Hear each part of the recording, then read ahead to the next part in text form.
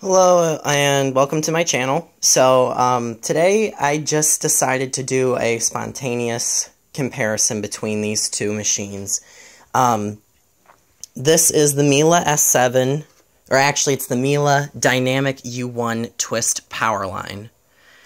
There is the swivel neck, it's the Power Plus automatic height adjustment. They all say Power Plus automatic height adjustment. They all say Dynamic U1.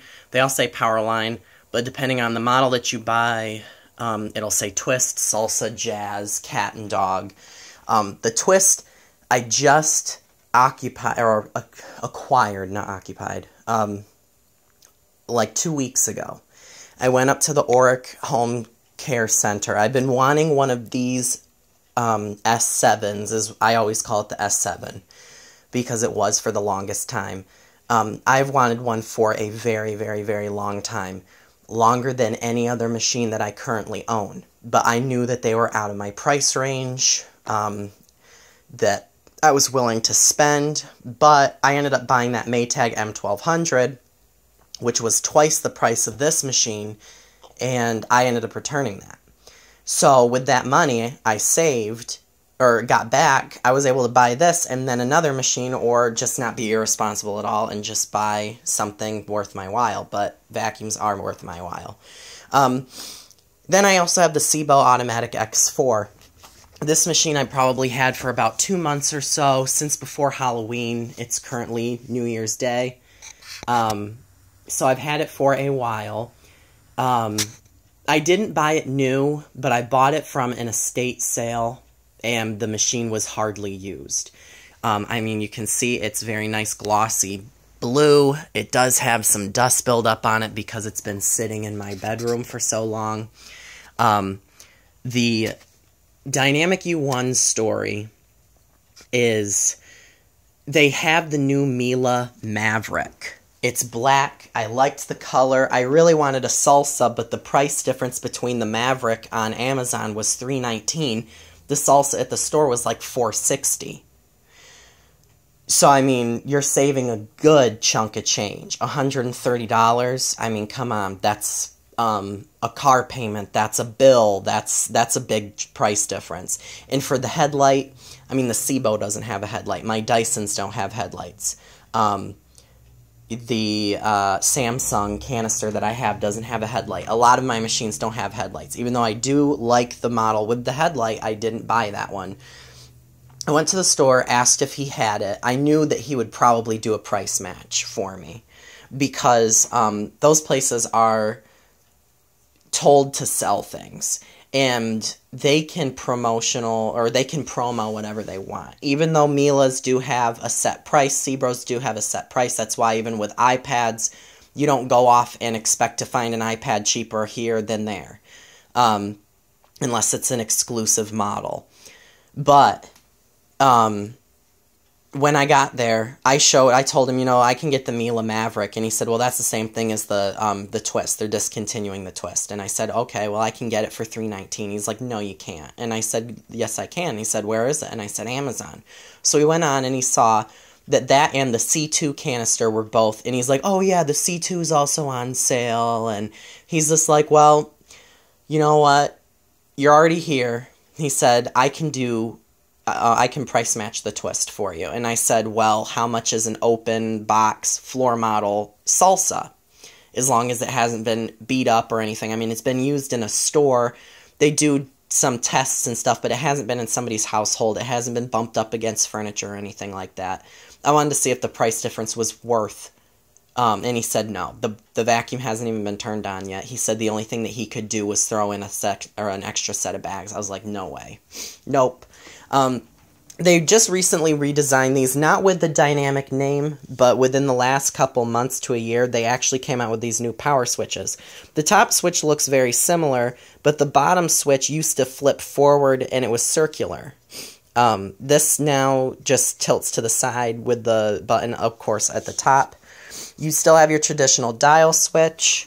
The bag is not very full at all. I've only used this thing maybe 4 times since I've had it brand new out of the box. and the box is in my bedroom. I do have an unboxing of it and a first use, I believe. I just haven't done a video upload yet because I'm always on the go. I'm not always home all the time, and when I am, my phone's not completely charged or I'm using it. So I don't want my battery to drain if I go to bed not realizing YouTube was uploading, so I just end up not uploading anything. The Sebo I've had for a while. I believe I had videos on my last phone, but I just got a new phone. So I may end up just doing a completely separate video, and if I decide, I'll go back on and check the old video out again and see. The Sebo has a different design. You can see the bag's a little bit more dirty, and I have a new filter in it. It is not a genuine Sebo filter, and the bag is quite dirty. This thing does pick up a decent amount of dirt, even though for some reason in my eyes I don't feel like it does. It actually does. Okay, so both have a quick draw wand. They're both very similar machines. They're both German. That's the reason why Sebo and Miele are two big competitors. They are both the only two German-made machines that you can buy here in the U.S. as far as I'm aware. There may be some other ones, but nothing as popular as the Miele and the Sebo. Sebos are used in a White House. The Mieles are not, but the Mieles tend to be more streamlined and sleek, whereas the Sebo just tends to be, you know, your Chrysler K car of vacuums. The handle release is this weird little metal thing you press down. It does lie completely flat as well as the Miele, but there's less of a motor bump with the Sebo. You have an on-off power switch located up here, and the Miele.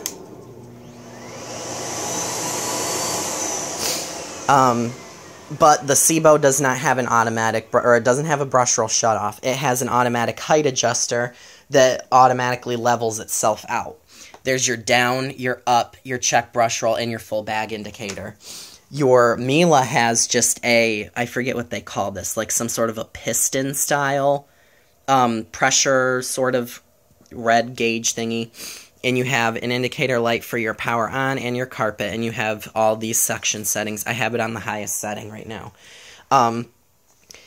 The Sebo is definitely easier to maintain. You can completely, pretty much tune up the machine and completely wash it out yourself. This button pops the end cap off with a brush roll, and you can take the whole brush out, clean it if you want, and put a new one back in if you'd like, instead of putting the old one back in. You can get a new brush roll for like $30 on Amazon. It also has a lifetime belt. The Miele has a lifetime belt. The warranty is better on the Miele than the Sebo, but I've heard complaints about the Mieles causing more issues over time than the Sebos do, because these ones tend to have more computers than this one, I guess, even though it's got the automatic height adjuster, but I've heard more issues with the Mieles than the Sebos. They both have a top-mounted cord output, I guess you want to call it. Like I said, they both have a quick draw wand. The hoses are practically the same design. The Miele's is longer. The Sebo is neat because when you want to just use the hose, there's a little button, that is pushed in when you have the wand in place, right here in the front. So when you push this down into the machine, oops, I don't have it in correctly. Oh my lord. Like that. It pushes in this little button so the hose can be released. And the hose, when the vacuum's on, it just goes right in, like, super quick. When you remove that, the hose can't be pulled out of the wand like that. So that's a cool little feature.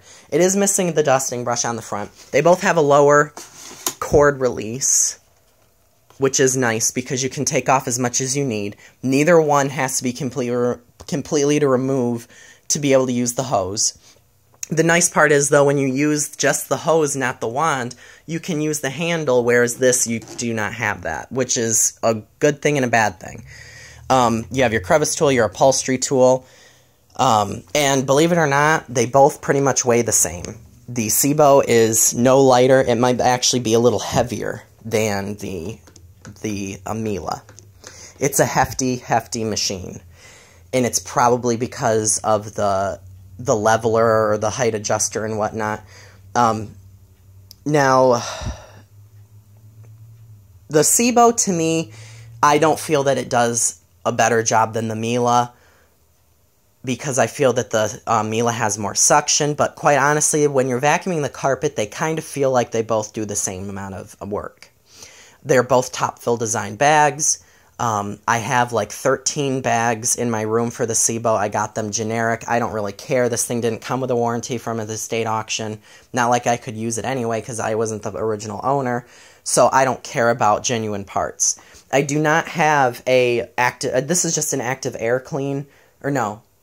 Maybe it's just an air clean filter. I don't have the HEPA filter in this machine yet, and I'm going to be getting one, but I just haven't been back up to the store. The Sebo can be completely taken apart. The Miele, the wand just slides in and it locks in. I don't know if there's a release or anything like that, but I don't have any intention on getting rid of it anytime soon. So we will start with the Sebo. I'm sorry that I'm rushing, but I've been told, oh, you talk too much in your videos. Well, you know what? I like to explain things. There's a story behind everything that I buy because I never purchase anything for full price. I just don't. Unless I really, really want it, and I don't even know the last time that ever happened. So I always have a story behind everything that I do and sell and buy, and I'd like to talk about them. That's why I make these videos. So I'll start with the Sebo first. There's some bare floor up there. There's a nice line, and then there's some loose debris up here.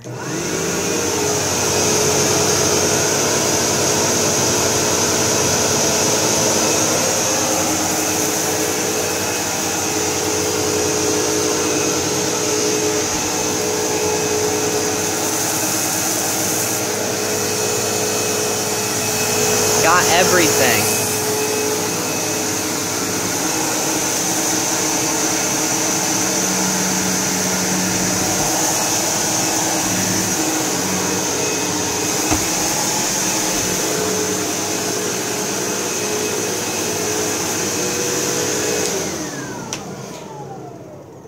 That vacuum kind of growls a little bit when you shut it off, but it's not very loud. It did kick a little bit back on the bare floor, but it did pick up everything in the line perfectly. But for some reason with the loose stuff, it didn't do a very good job. I had to run back over it. And one quick thing, if I forget, because I'm thinking of it right now, the salesman told me at the store, when you have this Miele S7, any model, or the Dynamic U1, doesn't have to be the twist because they all have the swivel neck, you should always tilt the vacuum to the side all the way, push it all the way up into the upright position, then lock it in sideways. It doesn't matter if you do it from the left or the right. He said that it saves on the mechanism because of the way that it's designed. When you recline the machine back, those back wheels pop up into the machine. So he said to tilt the vacuum all the way to the side, push it up, and then slide it over. Because there's two locking mechanisms. One's to keep the machine upright, and the other one is to keep the machine from not swiveling one side to the other.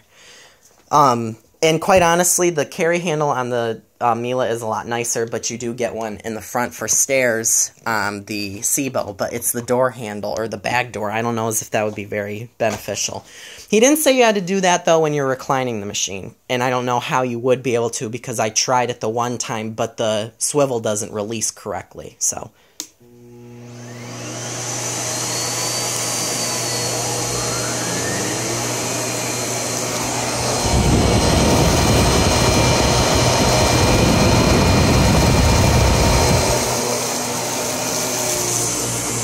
That got everything, and I know I went a little slow, so I'll go over here faster, and it got everything up. I just want to show you the agitation.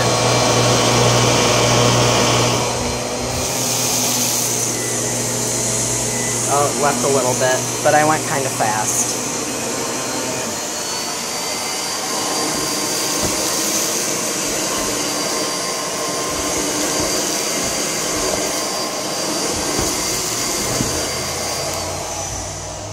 So, I gotta wrap this video up. The Sebo did a great job. The Miele did about the same, I'd say.